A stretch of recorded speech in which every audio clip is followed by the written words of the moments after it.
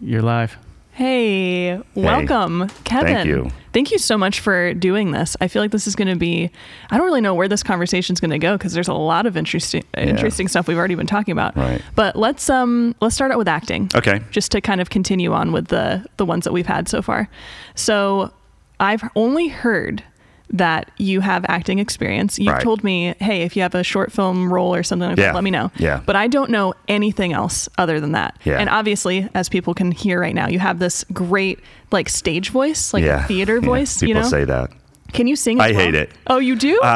Yeah. I don't know. It's one of those things where, you hear your own voice recorded, and I've just never liked it. Wow. It's whatever, I think everybody feels that way, but if you have a voice that sounds like, literally, you can play like the voice of God or something, like Zeus or like this like big James Earl Jones or somebody like that. Right. Yeah. So can you sing?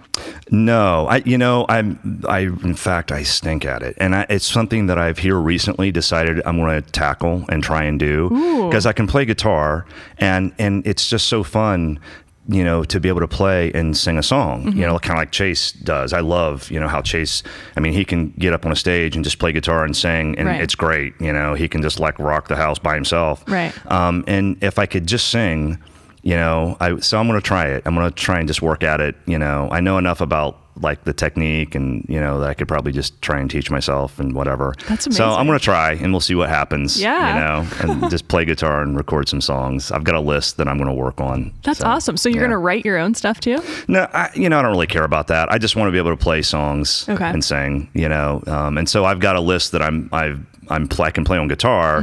And so I'm going to just try and teach myself to sing the songs and get better and better at singing the songs and see how good I can get at it. That's awesome. Yeah. So you have that seems like kind of a hobby. Yeah. And then, which we'll probably end up talking about this, but you are a math teacher. Yeah, that's right. And you've taught high school and now you're teaching college. Yes, that's right. So you're legit, like your mind is very expansive, but let's start with acting. Yeah, so where did that whole thing start? That just happened in junior high.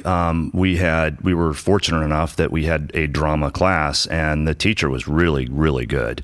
And so, in 1 year, we did it. It was 3 plays that we did full length. They were like, hour and 20-minute plays, And so, drama class, it was no kidding around. You came to drama class, you're learning lines, and she taught you how to act. She really taught you the methodology. She forced you to do things, to learn, how to act. And I seemed to be a natural at it. And so in all the plays, I got for the male part, I got the leading role in all the plays. So, and I won a trophy at the end of the year and everything. Oh, that's awesome. Yeah, it was cool. And so, it's really been an advantage in life, being in ministry. One of the things that it does for you with public speaking is it allows you to, be transparent in terms of the emotions that you're feeling. So in acting, really good acting is when a person can sort of get in touch with the character and what that character would be feeling, and then display those emotions. And that's probably the hardest part of acting, of good acting, is being able to allow those emotions to be there for everyone to see, and just do that. But it's very powerful too. And so same thing, for public speaking, if you can allow yourself to tear up, if you can allow yourself to show some anger, about an injustice you're talking about or whatever, it brings a lot more passion, and acting so allowed me to do that, Right. So it was a great experience. I just read a quote that said, when you show your soul, people will listen. Yeah. And I feel like that's so totally. true. Yes. So in drama class, what would you say, when did it start clicking? Because you said you're a natural, but do you remember the first time you cried or the first time you did something that you were like, oh, this is what it is? Yeah. It was, she made us do these exercises that were, difficult, and she did one that I think if the administration had found out that she did this, they would not have been happy. What was it? Well, what she did is there was this, pretty girl in the class, and she wanted to be an actress and everything, And so what she did is she took this girl and she got this like mask that when she put the mask on, it was a realistic looking mask, but it made her look like she had been burned badly. It was almost like something you'd wear for Halloween, you know? And it was ugly. I mean, it's really, really ugly, you know? And so she had her put it on, and she said, and she was actually, I was the one she was using as the male part. Ooh. She made this girl put on the mask, and she said, now make him attracted to you. You know? Ooh. And so, you know, and she said, if you want to try and get good at acting, and she was saying this to this girl, she said, you know, they got those fat suits or whatever, that you can, and it makes you look overweight. And, you know, she said, put one of those on, you know, because this girl's used to everyone buying for her. She said, put one of those on and go out in public where nobody knows you and try and pick up a guy. Wow. You know, so it was really interesting. It's like, how could you allure someone with your whatever, you know, and so that was like an acting thing for her. But for me, I noticed that the material, like if the material had a character going through something that was difficult or whatever, I don't know, it just seemed I naturally felt what that character was feeling. And then the hard part was allowing yourself, you know, either to cry or whatever. And yeah, I mean, I did it in drama class, and the first time I did it, we were doing this scene, like it was a guy from Vietnam who was suffering from, you know, what is it? I can't remember when they have stress from PTSD. PTSD. And so I was supposed to be playing this part where I was angry and I was yelling and started crying.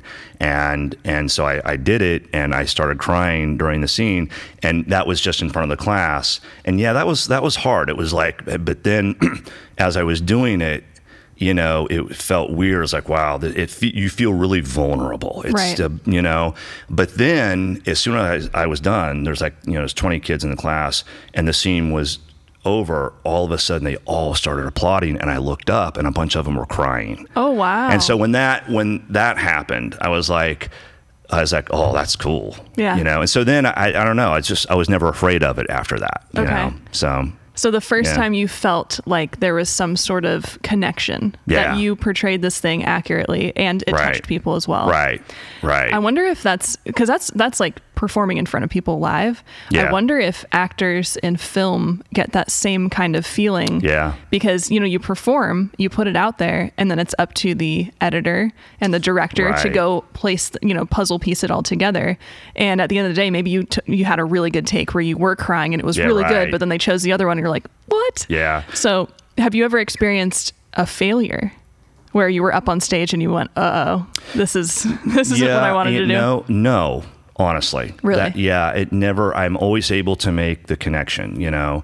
In fact, just now when I was telling you about that scene and remembering, I felt myself almost tearing up just a little bit. Like I kind of had to hold, you know, it just, for some reason, it just naturally happens. And I've never done any acting like, you know, that was filmed where they have to do takes and cuts, you know, but I know some people who have, and they've also done theater. And it's interesting because they say that, you know, like the cuts, you know, and having to redo a scene, and that does make it difficult, because then they have to regenerate, you know, over and over again, that same emotion. And that can be very, very hard, you know? And the other thing, and I didn't really realize this, but apparently when you're filming, when you're making movies or whatever, they will sometimes like do scenes that are they'll do them out of sequence. Yeah. And so you're doing this scene, and it's just, you did a scene this morning that was in some other place in the story, and now you're doing it in another place in the story, and you have to kind of get into the character from two different places. Whereas when you're on stage, you're doing the story from beginning to end, and it feels natural that way. So, and it's kind of like a one shot. Right. That's right. There's no saying cut during a play. Right. You know, so the only time you get a break is if they're doing a scene that you're not in and you're backstage or whatever. So, to me, I mean, that's all I've ever done, but to me that seems easier. It seems like, right. doing the other thing. I would say it's definitely, and I definitely see that side of things. And I feel like there are the people who like the idea of, let me try that again. So I feel like it is two different worlds kind of, which is why, and a lot of people think, oh, actor, like you can do theater on stage, you can do movies, whatever, like Hugh Jackman, someone who has done Broadway and he's done films. That is a really, really interesting thing for someone to have both of those things and to be good at both of those things. But what was interesting about you saying that you kind of connected back to that moment, you talked about Chase a second ago. So when he was in Grave Robber, the musical we did, anytime he watches specific scenes where there was one song where he had to be emotional and he had practiced to that scene and he really got himself to be able to like actually tear up and everything. Right. And he's like, I literally can't watch that without tearing up now. Yeah. And he's like, he could be having a great happy day and then that just triggers him back to that moment. Sure. So would you say that because you say it's natural, but there has to be something that's going on below the surface. So what would you say is that thing that you do in order to understand that character and to be able to bring that out of yourself? That's a good question, and honestly, I'm not sure I have a good answer for that. It's all I know is that, when I read a scene, and this character is just in a place where there would just naturally be emotion. It just seems like I can just feel that emotion. It's what it feels like. It just feels like I can just sort of put myself in their shoes and be that person for a moment. And it just feels real, So like the first time I ever did that scene in class, for some reason I was just able to feel the frustration of that character who could not move forward in their life because of the trauma that they experienced in a war when they were 19 years old, and now the character at that point was like 50, like my age now, and he was unable to move forward in his life, and that was just so profoundly sad to me, and I just felt it. I don't know how to. Do you just feel like you're really empathetic, and that's why you can put yourself in someone else's shoes? I guess. In ministry, I've done a lot of counseling, and it seems like in counseling, I can feel that too. But my emotions don't take over there, I guess there's something about saying, okay, the job that I'm doing right now is to portray this person as this person. Right. It seems like there's a responsibility there that when you take on that responsibility, there's just something that clicks in me anyway, that says, okay, now I'm that person and I need to let those emotions be there. So it feels, I don't know if it's all empathy for the character as much as it is empathy and the importance of telling that character's story. That's important. Like the quote, if you let you let your soul. Yep. When you show your soul, people listen. People listen. And when it's important for people to listen, there's a responsibility there, So I would say you're a storyteller then. Yeah, maybe so. Right. Yes. You see the importance of people getting it, and you're like, if it's on me in order to portray this thing accurately, if it's on me, if I don't do this right, then people aren't going to hear the story. That's right. Okay. So, and what's interesting is David, who I've had on before, he says that there's elements of that. Sometimes the character that just happens for you. And then sometimes you pull from your own life and you think, okay, this is like you in school, you were playing a 50-year-old. So you were not there in your own life. That's right. Yes. But he was like, sometimes you can say, okay, have I ever felt like I can't move forward? Maybe not as a 50-year-old, but have I ever felt that at all? Right. And I feel like that's why a lot of times actors kind of have crazy lives, because they're almost open to being hurt or being, having these traumas that happen, because then they have a toolbox. They have something, okay, now I have this experience. So would you say, even if you're not an actor, would you say that it's healthy to have some sort of a channel to let those stories out of you? Like Casey Affleck, they asked him, did you ever see Manchester by the Sea? I don't think I've seen that, no. Such a sad movie, but he fully embodied this just like tragic character and grew a beard, and just he looked horrible. And at the award shows, people were like, why did you do that? Like, why would you play that kind of character? Like, do you like the pain, or do you like that? And he was like, I think sometimes it's good to get that out of your system. Yeah. And that really struck me, because I'm like, oh yeah, people, especially people who, like you, and just the storytellers, the people who love myth, and they love analogy, and they love these like ways to tell these themes, you know, like there are themes in every movie. Every movie you can watch and say, oh, that's the hero journey, or oh, that's the savior journey. Absolutely. And so you see these things, and if you can identify them and plug yourself into them, I feel like that's kind of what makes you a good actor, especially if it's natural. Yeah. But would you say, if you're not an actor, I mean, you've like you said, you've counseled people, you see what people are like in the real world. Do you feel like having some sort of way, maybe it's through something artsy or creative, to let those things out? Either it's song, painting, whatever that is. Have you seen that as like a helpful tool for people? Well, I mean, in counseling, I think it's definitely healthy for people to want their emotions out. So, you know, people need to find ways to be constructively angry, to cry, you know, and so, you know, people who bottle up their emotions, you know, like the fathers did in the 50s, you know, stuff it down, and, you know, that's, you know, that's maybe why they all died at 50 of heart attacks. I don't know, but it, you know, it's definitely healthy to express the range of emotions that you feel in life. I think that's very healthy. And I think that you can't really, I don't think that a person can know themselves unless they do that.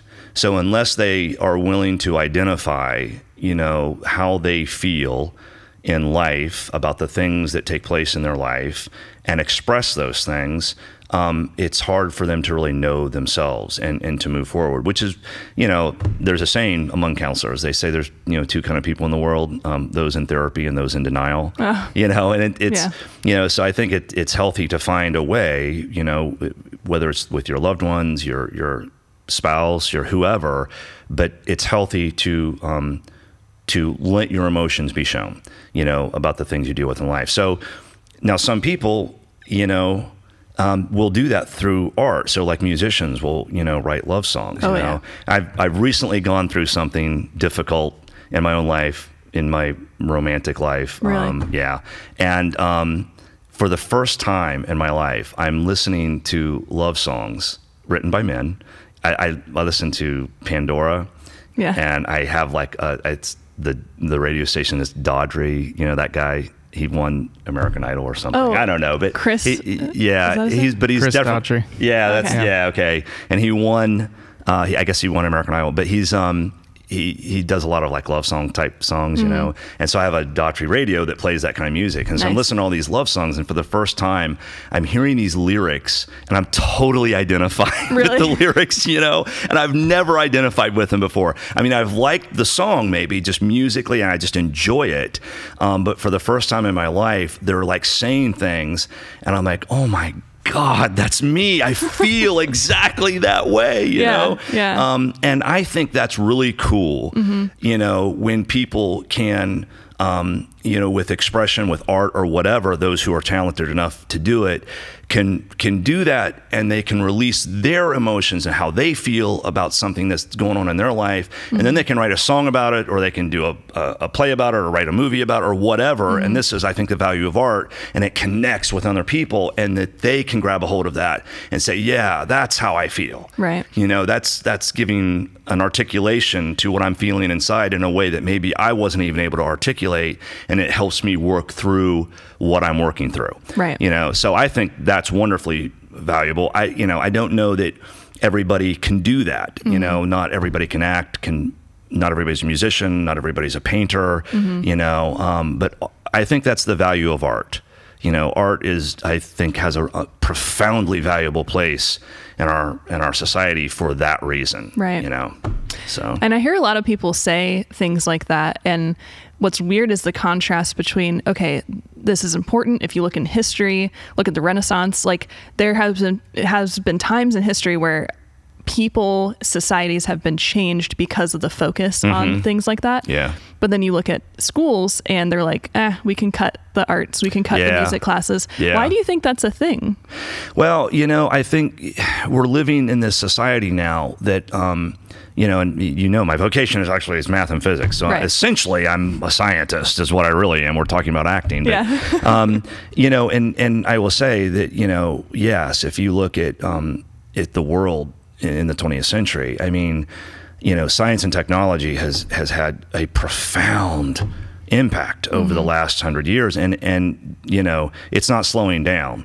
In fact, I think, sometime, 500 years from now, when people look back and they say, what was the century that really began the transformation to how we live now, 500 years from now, and how they lived back in, horse and buggy day, it won't be the 20th century. I think it'll be the 21st century. Okay.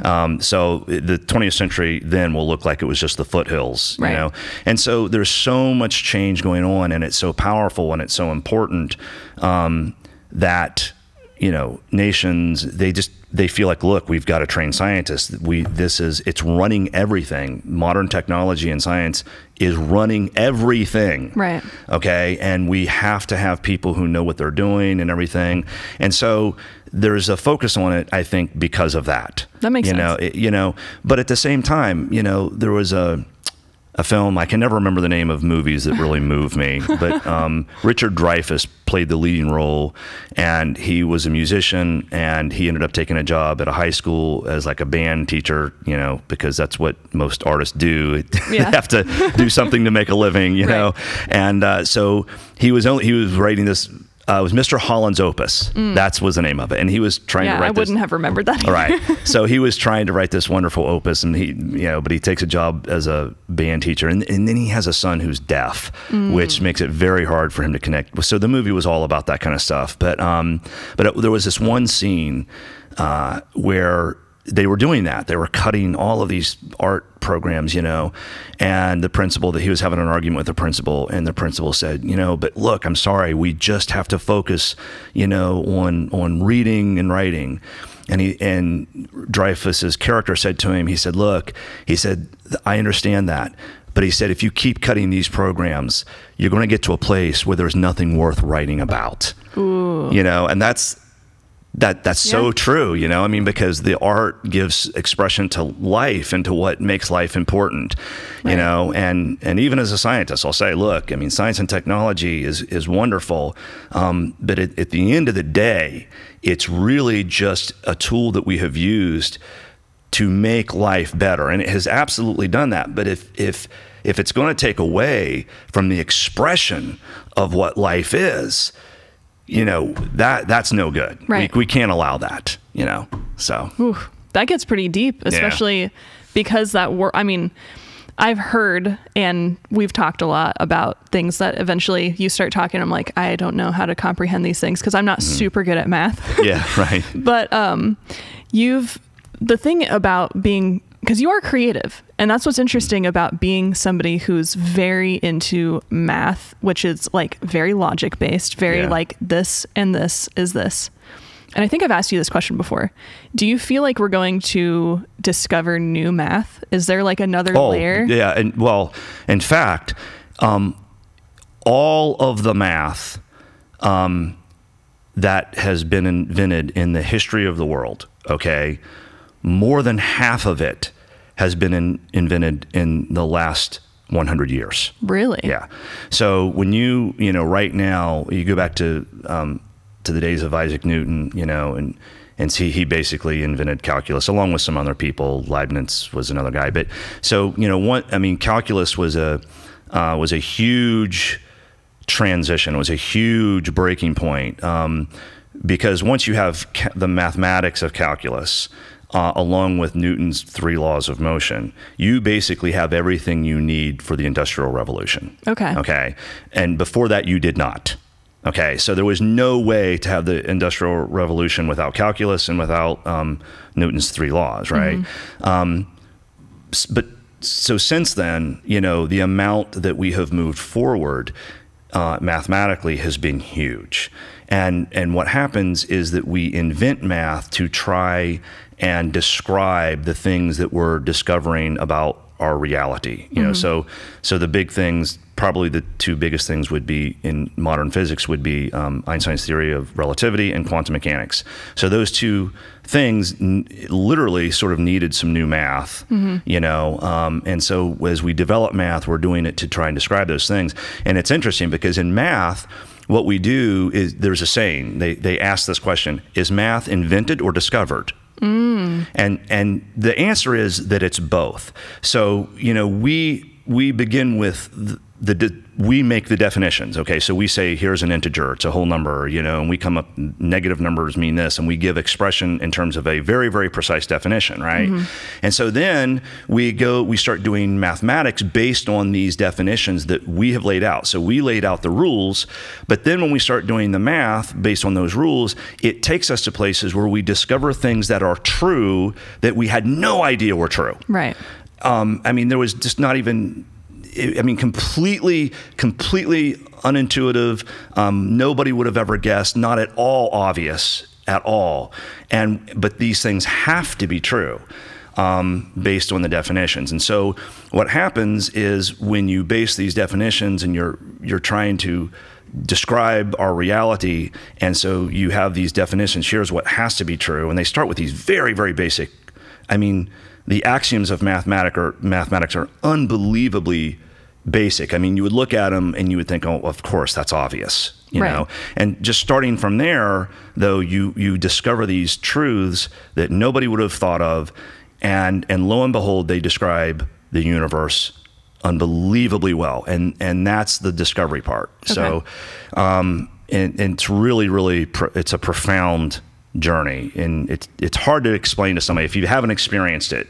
It's really hard to express what it's like to feel like you've discovered a truth that literally no human being, I mean, mathematicians do that. They discover a truth, they prove a theorem that at that moment no human being in the history of the world has ever known except them at that moment until they publish it, you know. That's so crazy. Yeah. Right. So you said a word that we've had discussions with people about quantum mechanics before.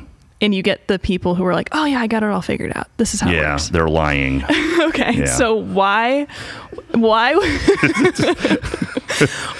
is that something that, like, it's pseudoscience, the people who say they have it figured out? Yes, that's right. So why has that grown? Why is that so popular? And when you say scientists and mathematicians literally try to say, like, no, thank you, because that world is almost like a black hole where it's like, how, like, in physics, they say it's the skeleton in the closet of physics. Really? Yeah. Okay. Yeah.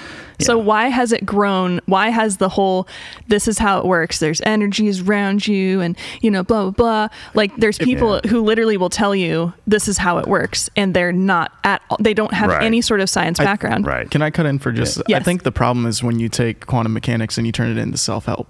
Oh, yeah. That's right. I think that's where it becomes hairy. I think, you know, you can talk about quantum mechanics and that's fine, but when it becomes interlaced with self-help and this is how things work, so this is, you can predict your, you know, project your own universe and all that stuff is where it gets weird. But why has that grown? Why hasn't that just been laughed away? Like, that's ridiculous, don't do that. Well, because there is like this kernel of truth to it. Okay, so the thing about quantum mechanics is it is very, very mysterious. So the mathematics of it and its description of reality, it is literally the most successful theory we have ever come up with. I mean, it has basically never failed a prediction, and we're talking about, you know, precision out to like the 19th decimal place. Yeah. You know, it's unbelievably accurate. And so there is a very real sense in which, you know, the science itself sort of can't be just wrong. It would be, I mean, there's maybe more to the story. And I think most people actually agree with that, because the big problem in physics today is that you still can't really marry quantum mechanics with general relativity. They don't seem to play together nicely. And when you try to do it in areas that you need to do it, which has to do with black holes. You know, that's one area. You get these crazy expressions that say 4 is equal to infinity, things that can't be true. And so that's one of the things. It's called the grand unified theory. People are trying to find ways to make them work together. String theory makes them work together, but then it has its own problems because it sort of predicts everything, and like it just, if you just tweak the strings, you can get any universe. Yeah. And so that's, you know, so that's why people have problems with that. But so in quantum mechanics, here's the big issue. It's called the measurement problem. Okay. So what happens is essentially when you go to do experiments with particles at the atomic level, what happens is they behave one way when you look and they behave another way when you don't look. So it's as if they know when you're looking. Okay. I remember the first time I heard that, I was like, oh, what? Right. And what's really bizarre, I mean, so the big experiment that everyone points to, it's called the double slit experiment. So you fire these, you know, if you fire light through 2 slits and then you let it land on a screen behind you, the energy of light is a wave. And so when it goes through those 2 slits, as it emerges on the other side, it's like 2 sources of light. And as it expands out in a sphere, the waves of the light interfere with each other. And when they interfere constructively, they create more light. And when they interfere destructively, they flatten out. So you can think of water waves. If the crest of one wave hits the peak of another wave, they just flatten out, right? So where that happens, you get no light on the back screen, and where they strengthen each other, you get more light, right? Well, so they interfere in such a way that it creates this interference pattern on that screen. So then people have the idea of, well, let's do this with particles. You know, instead of photons, little waves of light, let's throw electrons through there. So when they did that, they got the same interference pattern. They said, well, gosh, how are particles doing that? Because particles aren't waves. We think of little balls, right? And they thought, well, maybe it's because, yeah, we've got a picture of it up there. Yeah. So they thought, well, maybe it's like a crowd moving through. It's like it's a wave. As they come through, they just kind of bump into each other and they create it. So then they had the bright idea of just doing like 1 electron at a time, right? And so it's got to go through one or the other and just create like a little dot of light on the screen that it hits behind that little bar that it went through, right? So when they did that, okay, it still created an interference pattern. So how does 1 at a time create an interference pattern, right? So then they basically, without going into the technical detail, they basically said, well, let's watch. And so they set up a way to watch. Well, when they looked and they watched, well, then it just went through 1 slit at a time, and it just created 1 little point of light, and you got 2 little bars of light on the screen.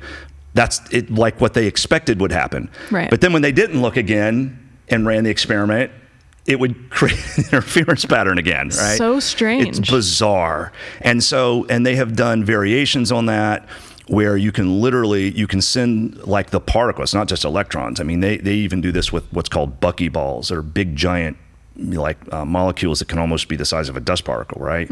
And it still does that. And they can do things where they trap a particle, they'll send it through, you know, a maze where it has to go in one box or the other box, and they can make it bounce around in that box, right? And then they can just open the doors of the 2 boxes and let it come flying out. Well, if they do 1 at a time and they don't look to see which box it's in, and they open those doors and they keep doing that, you'll create an interference pattern. Interesting. Okay, but if you look to see which box it's in, you have a 50-50 chance of being right. And so let's say you look in this box over here, well, it's not there. Well, that means you know it's in the other box. Right. But now just the fact that you know it's in the other box, when you open the 2 boxes, you get just a dot of light coming out of that box. So weird. And there's the thing is the times when you look at the other box and it's not in there, you've done it in a way that there's no physical way you could have affected anything in this other box. And yet now it's like the universe knows to just, well, they know. It's like the universe said, oh, he looked at me. He knows my deal. So I've got to act this way now. Right. You know, but if there's not looking, I can just be an interference pattern. And, you know, and so, and they can even, it's totally bizarre. That? Why? No one understands that. I mean, literally nobody understands why that happens. Okay. But here's the thing, okay? And so just to quash all the craziness out there, so what happens is that they say, well, so there's something about consciousness. Yeah, or awareness. Right, or awareness. And to be honest, I agree with that. I think, in fact, now there are people saying, look, we're thinking that consciousness must be some foundational element of reality. It's not an emergent property. So consciousness doesn't arise from the laws of physics. It's not mass, energy, and it's part of the fabric of reality, and it's just an illusion. It feels like it's an emergent property, but it's not. So that has profound implications for philosophy and religion, whatever. But here's the thing, okay? When that happens, you know, and you do the double slit experiment or whatever, okay? So when you're watching or you're not watching, it's not as if you have control. In other words, when you're looking, it's still just a 50-50 chance, or you capture your particle in those boxes or whatever. It's not like when you look, it's just a 50-50 chance as to which box it will be in. Right. Okay. And it's the same thing with entanglement. That's another big issue, another mystery. Two particles, no matter how far apart they are, if they've been in proximity to each other, once they're far apart, you can do something to this particle that instantly affects this particle. That was another thing I heard that I'm like, why?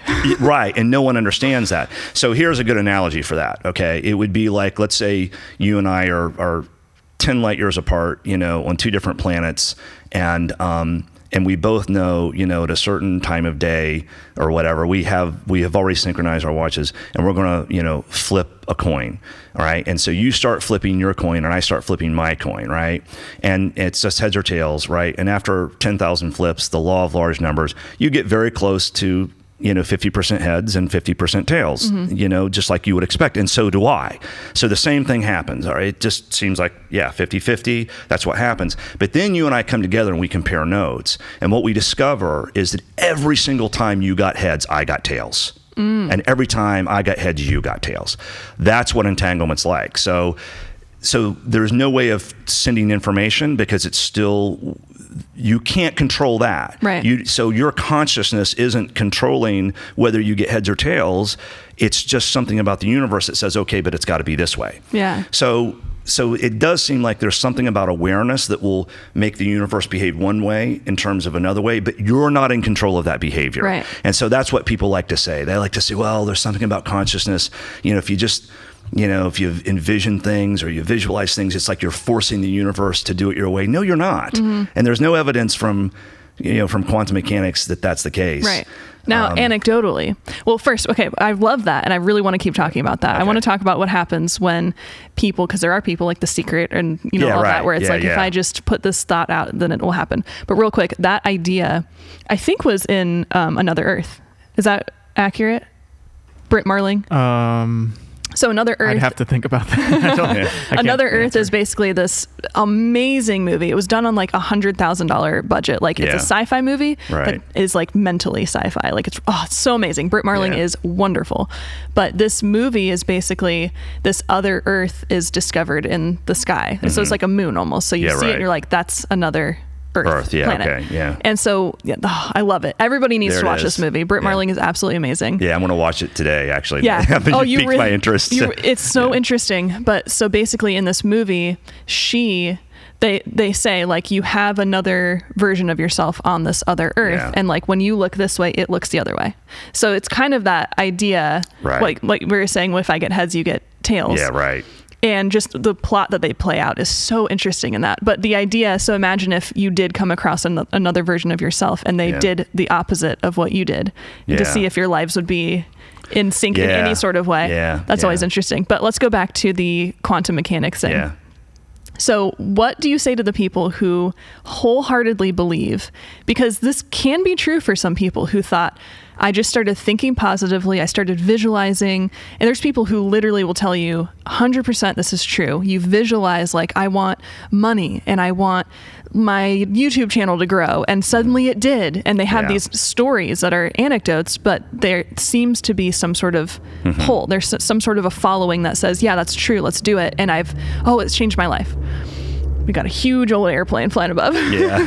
Low flying plane for sure. So why is that like placebo effect? What do you think? No, I think that there's a real effect there, but I think it's a natural effect. Okay. You know, so for example, you know, let's take someone who's pessimistic as opposed to being optimistic. Okay. So I think a pessimistic person is likely to see the challenges that an enterprise would present you with and not see the opportunities. Okay, so they see the challenges but not the opportunities. Okay, so let's take a person who's they're trying to do something, and someone says, you just got to start thinking positively, or they go to some like The Secret Place, and you got to envision Tony Robbins. Yeah, you got to start thinking positively. And so let's say somehow they do that, you know. Well, in the act of doing that, all of a sudden they just naturally see opportunities that they didn't see before. Okay. And so then they act on those. And of course, if you take advantage of opportunities that you just didn't notice before, things are going to happen differently, you know. Right. I knew a guy who was he helped people in recovery, and he said if you want something different than you've ever had, you're probably going to have to do something different than you've ever done. Mm-hmm. And that's true. I mean, and so if people can just change their mindset about something, which obviously, you know, envisioning things, thinking positively, I mean, of course, yeah, that's going to make a difference. And things are going to take place, you know, because you were looking at the world differently and you saw things that you didn't see before. Mm-hmm. But I think that's just a natural effect.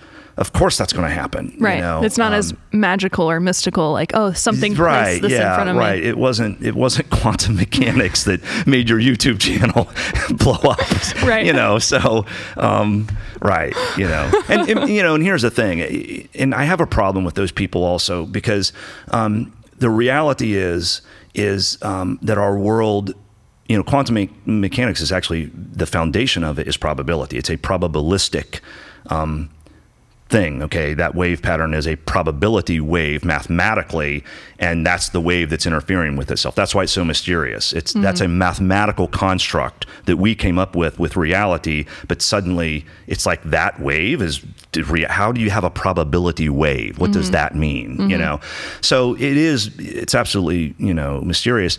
But the reality is that life is full of randomness that we're not in control of. Totally. Wait, is it randomness or just stuff that we're not in control of? That's like, well, that's a good question. I mean, it's definitely stuff that we're not in control of, and it's definitely stuff that in the mathematics of statistics and probability, we can predict with that level of probability. So when you flip a coin, you're going to get mostly 50-50. So, you know, so the reality is that when you can look at something and you can gather a bunch of data that says, hey, you know, 85% of the time this is what happens. Well, guess what? When you set up something that takes advantage of that situation, guess what? 85% of the time, right? You know, so you know, and that happens.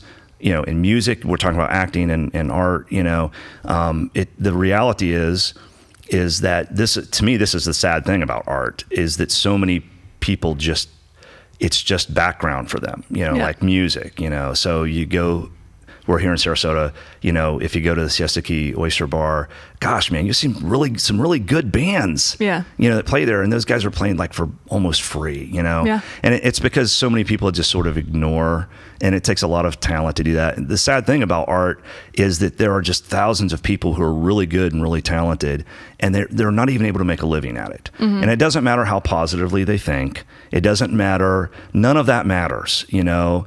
And there's just thousands, millions even, that never, ever, ever make it. And the same is true, you know, even more sadly, you know, in third world countries and places like that. You know, it doesn't matter what those people do. They can't think themselves out of poverty. They can't think positively and say, oh, well, you know, hey, if I just think positively, you know, guess what?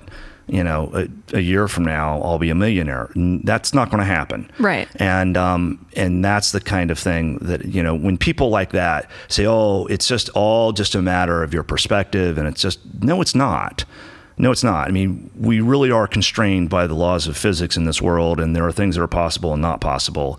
And people can find themselves in situations that are impossible. Right. You know, now, at the risk of like sparking some nihilism, I mean, everybody kind of knows in the entertainment world, like, you can't just sit there and say, I'm going to be a movie star and then become one. Right. Like, even the whole, like, work as hard as you possibly can and be talented and go and be in the right places and have these opportunities. Right. But really what I see it as is like, there's kind of not a puppet master. That sounds really like big and scary, but there are people at the top that literally, it's one of those things where if they come across you and you just so happen to fit that role that they're trying to fill, and all these other factors come into play, then you'll have a shot. That's right. At some sort of big fame. So then if the reality is, okay, there's going to be millions of people like you, all the people out there who want to be big, that aren't going to make it. And maybe they're more talented than you, but they're still not going to make it. Okay, what do you do? Do you just give up? Do you stop? So like what? I mean, I guess my philosophy on that is, I think people have to do the things that fulfill them. I think it was, who was it? Abraham Maslow. He had his hierarchy of need, you got to have food and water first. Right. You can't think about anything else. You have that. And you go on up, and his top thing was self-actualization. He said a writer has to write, a musician. So, I think that you've got to find a way to do those things. And if you can't make a living at it, you got to find a way to do those things just for your own fulfillment, So, I used to be in a band, and we wanted to be rock stars. And, I say to musicians today, I say, look, if what you're doing all this for is because you want to become famous, rich and famous, and be today, whatever today's version of a rock star is, or you want to be the next Beyonce or whatever, honestly, you should probably just quit. Yeah, you should just give up, because no matter how talented you are, the chances that you're going to be the next Beyonce, even if you're a better singer than her and better looking than her, the chances that you're going to have any fame at all is next to none. Yeah. Almost zero, okay? But if it's what fulfills you, then I think you should find a way to do it, even if you can't make a living at it. And I don't know, keep trying. Sure. Why not? if you want to live in Hollywood and whatever, and you're okay with, waiting tables, 30 hours a week, and then going on shoots and finding ways to play in local theater because that fulfills you, and you're okay with that life, then live that life, but I feel like, look for what the real value is. The real value is the acting, or the playing of the music. That's the real value. And if you lean into that and you live out your talent and you express yourself, I believe that you'll be a blessing to somebody. Yeah. Even if it's just playing at your friend's wedding, or, at parties for people who you're friends of yours, and you'll be a blessing to somebody, and it'll enrich your life, so look for that, do that, so I wouldn't say give up on it, just quit trying. Don't try and make it a thing where it's okay, I want to do this to be famous, Right. I think the why is that really, really important thing. And I love the idea of self-actualization. So is that the word? Okay. Yeah. That you basically, and there's a lot of people who kind of hint at that as like, what do I do with my life? And it's like, nobody should really tell you that. That's something that you do have to discover for yourself. And it's not like once you pick it, then and you start to feel like you're not being fulfilled, then it's like, well, this is the thing I picked. There's reasons why people in their 50s change careers completely, and they just do something completely different because they realize let's say because that's all if this is your one life and your clock is ticking, why not do the thing? Why not make the most of it? And not just in the sense of make the most of it to be famous, make the most of it to be whatever society says is good. But like what Jordan Peterson says, it's like, you got to find something that gives you meaning. Yeah. You have to find that meaning. Yeah. Even if it's literally you sitting by yourself making a piece of art that nobody will see until long after you're gone. If you feel like you're doing something meaningful for you, and that why is not, well, hopefully somebody will see it and I'll get famous one day. It's just, I'm doing this because this is in me and I need it to come out. I need it to just be, to exist. And a lot of times creating something gives people meaning. And that's like, and even doing the mundane things where like working in a factory where you're doing the same thing over and over and over and over again. Yeah, right. I would say those people, if they find something else that fulfills them, maybe that thing over and over again does fulfill them. But if they find something, but there are people who do those things and they listen to podcasts the whole time. And so they're educating themselves, which that's finding meaning. Sure. So it's like you can find creative ways. Or at least enriching yourself. Exactly. Yeah.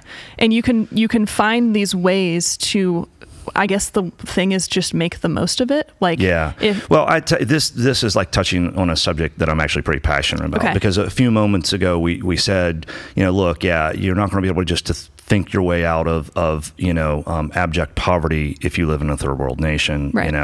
And even here in America, the reality is that, it's for a lot of people, it's very, very hard for them to do this, to express themselves or to do the thing that would really enrich them, because we live in this somewhat shallow society, right. Where that, pretty much money runs everything. Yeah. Okay. And so you have to just survive. You have to find a way to just earn enough money to pay the rent, to do these things. And a lot of people find themselves in a situation where that takes up all of their time, right. and they're in this meaningless dead end job where they have to work, 60 hours a week. So what are they? So take a musician, maybe he's really talented, but if he never went to college or whatever, and so now he's got a job working construction, and in order to feed his family, he's got a wife and 2 kids, he has to work 60 hours a week. Well, that doesn't leave a lot of time for writing songs, even right. just to fulfill himself, right. And so this whole business of, well, if you just, think positively, well, that's crap. That's just BS, but here's what is true. What is true is that the collective consciousness of humanity, if we could all get on the same page about what we want our world to be, we're finally at a place in human history, and this is, I think, where the science and technology is really important. We're finally at a place in history where that we could bring about a world that it would be almost like a utopia. I think we're at a place where we could do that if everybody got on the same page. And there are things that we would have to accomplish to do that. But we're at the cusp of a place where, for example, fusion energy, we're right on the cusp of that. That would, when we finish that, when we are able to do that, that's going to radically change everything. Because in economics, at the end of the day, what you're paying for is the energy cost right. to create whatever it was, right? Right. So when energy is basically free and fusion would create that reality, the cost of everything would come down and so forth. Artificial intelligence is getting to the place where it's going to pretty much do the menial jobs, but then what are we going to do for the people who get paid doing those menial jobs? Well, it seems to me that if we could just get on the same page and say, look, let's find a way to make the world a place where it's not all about money. It's not all about who has the most power and the most prestige and the most fame, and mostly people with the most money have the most power. Right. If we could get past that and say, let's get to a place where that's not how it is. Let's get to the place where there is not a single person on this planet that ever needs to go hungry. We've got that covered. Let's get to a place where there's no one that ever has to go without basic health care. And in years to come, who knows what that means? I mean, cures for every kind of disease, stem cell therapies are unbelievable right now. And we're just getting to a place where that no one should have to live that way. Right. And let's get the world to that place where that every human being who lives has the opportunity to express themselves and to be the best person that they could be, with regard to whatever they're gifted at. If they're kind of a left brain person, maybe it's science and technology. They help progress that, mm-hmm. Which is the foundation of allowing people to live more freely and have more time. For the artistic people to, put their stuff up on YouTube and whatever, right. But then there's like this world where everybody is able to express themselves and nobody has to eke out a meager existence, spending all of their time just surviving. Right. So you definitely described it the right way by saying utopia. And the way that I would, obviously I agree. I would love for that to be a thing.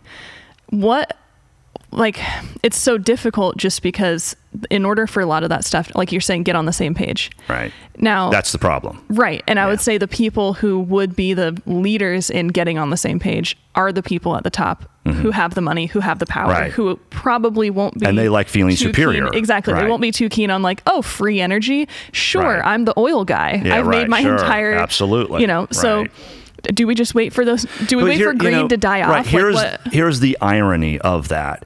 Those very same people, to live in the world that we would live in economics, they talk about the real wealth. Okay. And what they mean when they say that is they mean real wealth isn't currency. It's what that currency will buy. So, outstanding healthcare, outstanding whatever, more convenience, what's the utility, of this thing that you're and so, people living in the 21st century today, even really poor people, have more real wealth than really rich people had 200 years ago. I mean, they didn't have cell phones 200 years ago. So but the thing is the increase in real wealth, if we would all just get on the same page, even those people, their increase in wealth would go up, okay, more than it would if we don't do that, okay? So if we all got on the same page, we said, hey, yeah, because, like with fusion energy, what that would allow then is it would allow us to do experiments that are high energy, they're very intensive in terms of energy, right? Mm-hmm. It would allow us to do the kinds of experiments that would allow us to discover new things, new medicines, so forth. Same thing with artificial intelligence. As we pour into those things, and you discover, oh gosh, you know what? We now know how to edit DNA to such a degree that all genetically based diseases are done. Right. We can just edit them out, okay? So when that day comes, this oil tycoon, okay, his son now, if his kid gets cancer or whatever, right now, he doesn't, no matter how much money he has, if he gets, let's say, pancreatic cancer, he's done. Right. We can't fix that, okay? Now, in a future, the kind of future I'm talking about, where he might have to give up some of his relative wealth compared to everybody else, he gives that up, but he gets more real wealth for himself. He lives in a world where if he gets pancreatic cancer, we can cure that, and that's a better world for everybody, even the people at the top. And I feel like that the so-called people at the top, who, by the way, don't recognize how much randomness there was in them getting there. They don't recognize how much total luck there was in them getting there. And every economist who studies economics knows that, okay? They just like the feeling of being superior. They just feel superior. Right. And they want to hold on to that. And the idea of giving that I would. Wouldn't sure. you? I think I've kind of come to this place where, I forget who it was who said, every man I meet in some way is my superior. And I think there's some truth to that. And if you can just be okay with whatever your gifts are and see, here's what I'm good at, and that's a blessing to the world. And I don't need to think of myself as just being superior. Right. I can just be who I am and be comfortable with that. I don't know. I do feel like that. Guys, yes. We have another podcast starting in 5 minutes. So we got to wrap it up. Okay. So real quick, we can end this with, you seem to obviously have thought about this a lot. Yeah. This is something that you said you're passionate about. So you say, get on the same page. Right. What is the very first step to getting on the same page? The very first step would be for average, everyday people to educate themselves. Okay. They need to educate themselves, particularly. It would be really good to know more about science and technology, because most Americans anyway are horribly ignorant. And the possibilities there, and also about economics, and also about government. And if they would really educate themselves just a little bit in those areas, the history of economics and the realities of what that is. Few good books that I would recommend. One outstanding book. It's called Thinking Slow and Fast by a guy named Daniel Kahneman. I won't go into what it's about, but it's about people's behavior and how we tend to be irrational, and we don't know that we're irrational. And so if people could learn how to be rational and think rationally, and then educate themselves and look into things and be able to do it rationally and be able to think critically and come to true conclusions about the things that they're looking at, we would all come to very similar conclusions, because the facts are the facts and the evidence is the evidence. And if that happened and enough people got on that page, then that would end lobbying in Congress, because it wouldn't matter how much money you had to do a 30-second soundbite ad. If people don't buy into 30-second sound bites anymore because they know what the truth is, they're going to vote for the person who's going to implement the things that they know will fix things. And that would solve the problem of money in Washington. So people educating themselves for not only their benefit, but for the rest of the world's benefit, so that we can all get on the same page. That would be the number one thing. Okay. Yeah. I love it. Real quick before we go, you started talking about truth, and I would love to do another podcast with you about alternative truths like flat Earth. Oh, yeah. Yeah, okay. The flat Earth theory, I think it would be really fun. But if there's one word that I'm most passionate about in this life, it's truth. That's what I'm passionate about, truth. That's what he's got tattooed on himself. Awesome. It doesn't mean a whole lot, though. All right, guys, we're wrapping this up. Thank you, Kevin. Thanks. This was so much fun. It was fun. Awesome. Yeah.